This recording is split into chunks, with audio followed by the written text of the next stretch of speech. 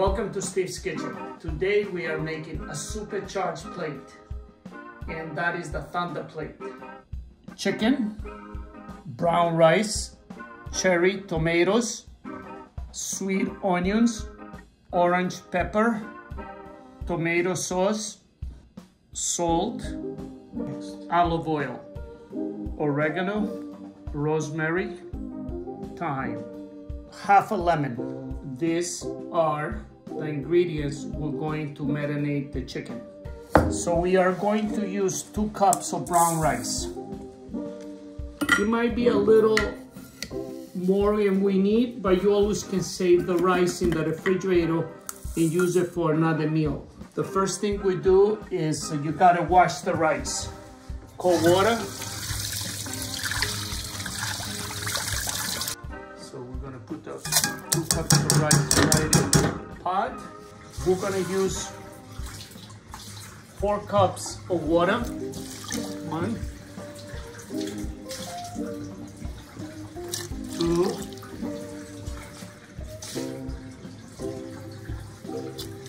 3, 4.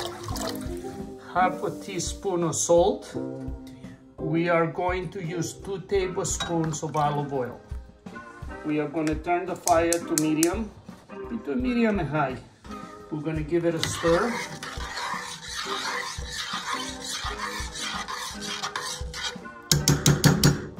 And we're going to let it boil. So what we're going to do with the onions, we're going to dice the onions. We're going to make it little pieces. These are little things that make the difference in the recipe, you know, by using sweet onions and not using the regular onions.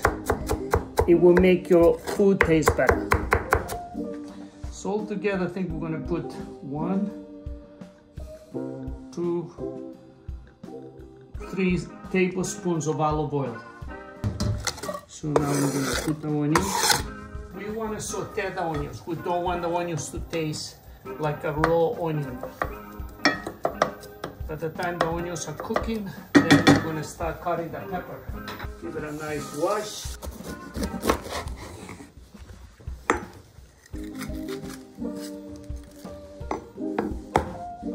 I like to take out the seeds.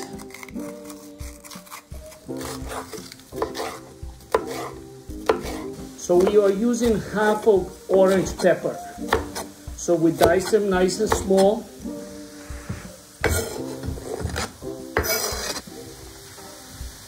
So we're going to let it saute. This can cook maybe 10 minutes. The color from the peppers is giving a different look to the onions. They look really good. They have a nice color to it now. What we're going to do, bring the fire down to low. Okay. So right now, what we're going to do with the chicken, we're going to slice the chicken in small pieces. This is like strips. So now we're going to cut. Oh, the chicken looks great. All right, so we got 2 chicken cutlets right there.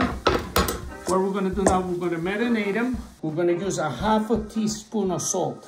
Not a lot of salt, very little salt. For the chicken, we're going to use 1 tablespoon of olive oil, a half a teaspoon of oregano, a pinch of thyme, because thyme is a little more strong than oregano,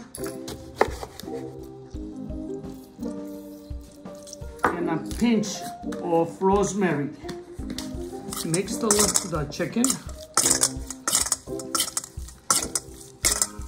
All right, chicken is ready. Washing the cherry tomatoes. I'm gonna add it right to the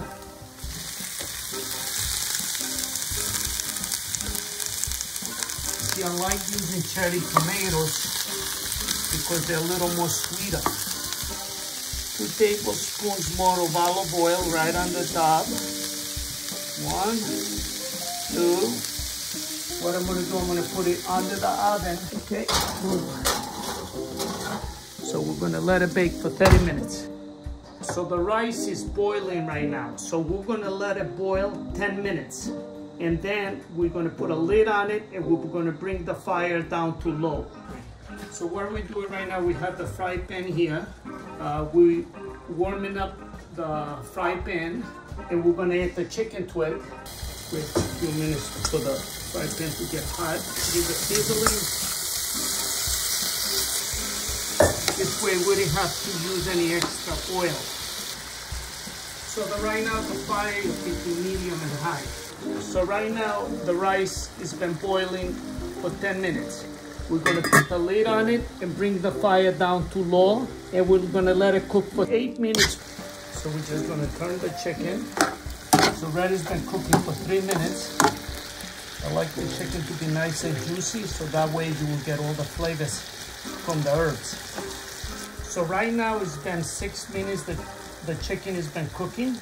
So we're gonna shut down the chicken because we are gonna mix it together with the tomatoes, onions, and peppers and tomato sauce, and we're gonna let it bake for another 20 minutes. So we don't want the chicken to overcook.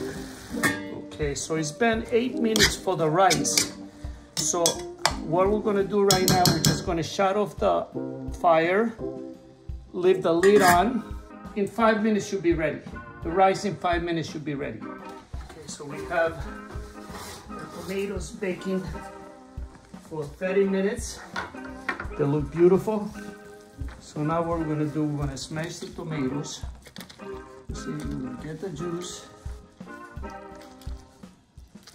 Oh, it looks great. It smells really good. You can do this with regular plum tomatoes. You just gotta dice them, you know, but I like the cherry tomatoes because they're more sweet.